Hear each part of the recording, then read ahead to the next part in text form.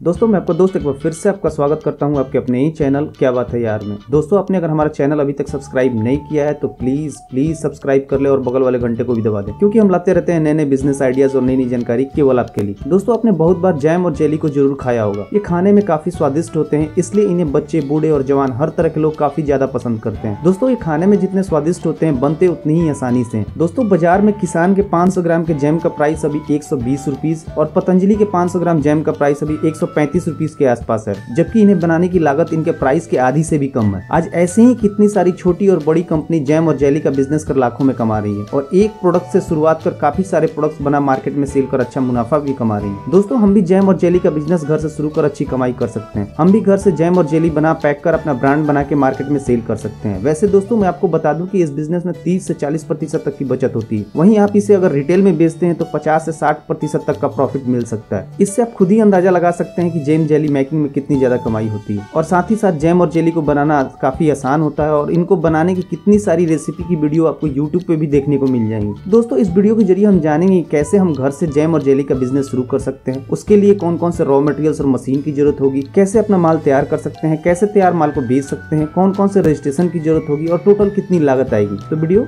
देखते रहिए।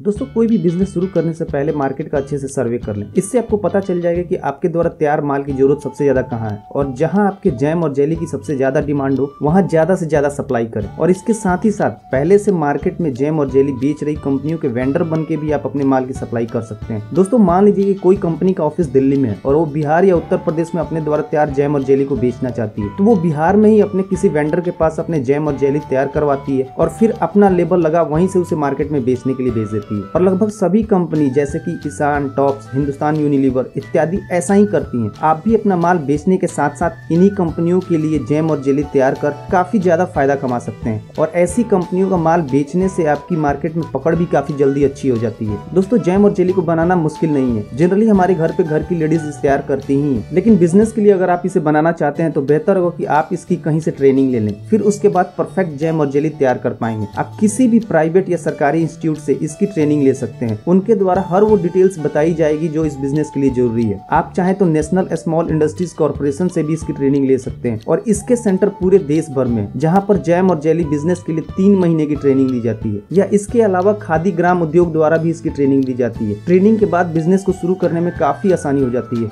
और साथ ही साथ खादी कमीशन से जुड़ा होने के चलते खादी विभाग जैम और जेली को बनाने और बेचने में आपकी मदद भी करता है। खादी विभाग के देश भर में कितने सारे स्टोर है जिनके जरिए वो आपके द्वारा तैयार जैम और जेली को बेचने में आपकी मदद करता है। दोस्तों अगर आप इसे घर से शुरू करना चाहते हैं तो केवल 1 से 1.5 लाख रुपए में इसकी शुरुआत कर सकते हैं। वहीं छोटे स्तर पर शुरू करने के लिए 2 से 3 लाख रुपए की और केवल 100 गज जगह की जरूरत होती है। इसे आप अपने घर के किसी कमरे में शुरू कर सकते हैं और इसके लिए आपको केवल 2-3 छोटी-छोटी मशीन और कुछ पैकेजिंग मटेरियल्स की जरूरत होगी। दोस्तों जैम और जेली बनाने के लिए मेन रॉ मटेरियल्स फल और चीनी ही है। इसके अलावा सोडियम बेंजोएट, पेक्टिन पाउडर और सिट्रिक एसिड की भी जरूरत होती है। ये एक तरह से फ्लेवर होते हैं जो जैम और जेली को बनाने में यूज किए जाते हैं और ये सारा मटेरियल्स आपको अपने आसपास के बाजार में ही मिल जाएगा, जहां से आप ये मटेरियल्स खरीद कर अपने बिजनेस के लिए जैम और जेली को तैयार कर सकते हैं। और वहीं जैम और जेली को तैयार करने के लिए कुछ छोटी छोटी मशीन्स की भी जरूरत होती है, जैसे कि pillar machine, fruit crusher machine और बॉयलर। इसके अलावा 1-2 छोटी मोटी मशीन की जरूरत और पड़ेगी, जैसे कि वेइंग मशीन इत्यादि। दोस्तों पीलर मशीन के जरिए हम फलों से उसके छिलके उतारते हैं। हमें केवल इस मशीन में फलों के साथ पानी को डालना होता है और ये मशीन फलों से उसका छिलका हटा बिल्कुल साफ कर देती है। वहीं फ्रूट क्रशर मशीन के जरिए हम छिले हुए फलों का पेस्ट बना लेते हैं। हमें बस फलों को मशीन के खांचे में डालना होता है और ये मशीन फलों का पेस्ट बना बाहर निकाल देती है। और फ्रूट क्रशर मशीन के द्वारा बनाए गए पेस्ट को हम बॉयलर मशीन के द्वारा पकाकर उसमें चीनी और बाकी मटेरियल्स डाल के जैम और जेली को तैयार कर लेते हैं और फिर अपने ब्रांड के बोतल में पैक कर मार्केट में बेचने के लिए भेज देते हैं। दोस्तों आपको ये सारी मशीन 1 लाख रुपए के अंदर आ जाएंगी और आपकी इसके बहुत से सप्लायर भी indiamart.com की साइट पे मिल जाएंगे, जिनके जरिए आप अपने बिजनेस के लिए मशीन और रॉ मटेरियल्स खरीद सकते हैं। दोस्तों जैम और जेली को बनाने के लिए रॉ मटेरियल से मशीन तो एक ही होती है, जबकि इनको बनाने की प्रक्रिया में थोड़ा अंतर होता है, क्योंकि जैम को जहाँ फल के छिलके उतारे हुए टुकड़ों से तैयार किया जाता है, वहीं जेली को फल के रस से, और आप इसे थोड़ी ट्रेनिंग के बाद बड़ी आसानी से तैयार कर सकते हैं। दोस्तों, इस बिजनेस को आप छोटे लेवल पर शुरू कर एक ब्रांड बना सकते हैं, और इसके लिए आपको कुछ जरूरी रजिस्ट्रेशन भी करवाने होंगे, जैसे कि पहले कंपनी का रजिस्ट्रेशन करवाना होगा और उसके बाद कंपनी का नाम और लोगो रजिस्टर्ड करवाना होगा। साथ ही साथ उद्योग आधार से भी अपने बिजनेस को रजिस्टर्ड करवा ले, जिससे कि सरकार द्वारा दी जा रही सरकारी मदद का लाभ भी आपको मिल सके। और चूंकि jam jelly making business food manufacturing से जुड़ा बिजनेस है, इसलिए इसको शुरू करने से पहले एफएसआई से फूड लाइसेंस लेना भी जरूरी है, और साथ ही साथ बेचने के लिए जीएसटी का रजिस्ट्रेशन भी करवाना होगा। रजिस्ट्रेशन के अलावा आपको अपने द्वारा तैयार जैम और जेली की मार्केटिंग पे भी ध्यान देने की बहुत जरूरत है। आपकी मार्केटिंग और पब्लिसिटी जितनी ज्यादा होगी, आपका माल उतना ज्यादा बिकेगा। यानी अगर एक बार आपके प्रोडक्ट्स ने मार्केट पकड़ ली, तो फिर आप अपने घर बैठे काफी अच्छी कमाई कर सकते हैं। दोस्तों, आपको इस बिजनेस से जुड़ी कोई भी इंफॉर्मेशन चाहिए तो आप हमसे कमेंट करके बता सकते हैं, और हम उसका तुरंत रिप्लाई करेंगे। तो दोस्तों, इस वीडियो में इतना ही। उम्मीद करता हूँ कि आपको ये वीडियो जरूर पसंद आई होगी। तो प्लीज वीडियो को लाइक और शेयर करना ना भूले, और चैनल को सब्सक्राइब कर ले, ताकि नए नए बिजनेस आइडियाज पहुंचे सबसे पहले आपके पास।